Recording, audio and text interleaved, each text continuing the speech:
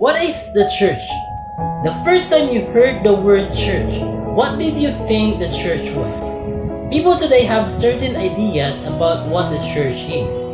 These ideas have been shaped primarily by religion, history, tradition, and even society.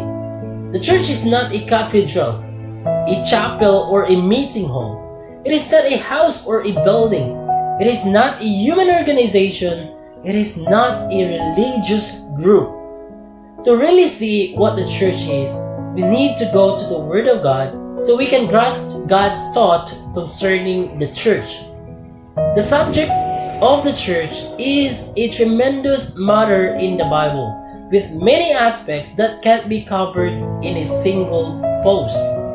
Today, we'll look at one initial aspect of what the church is according to God's Word. The first time the word church is mentioned in the entire Bible is in Matthew 16:18. The Lord said, "And I also say to you that you are Peter, and upon this rock I will build my church." In the original language, the word church is ecclesia. It is composed of two words. The first word is ek, which means out, and the second is derived from kaleo, which means to call. When these two words are put together, they mean a congregation of called out ones, or a gathering of called ones. Hence, from the meaning of the word itself, the church is a group of people called out of the world by God to gather together.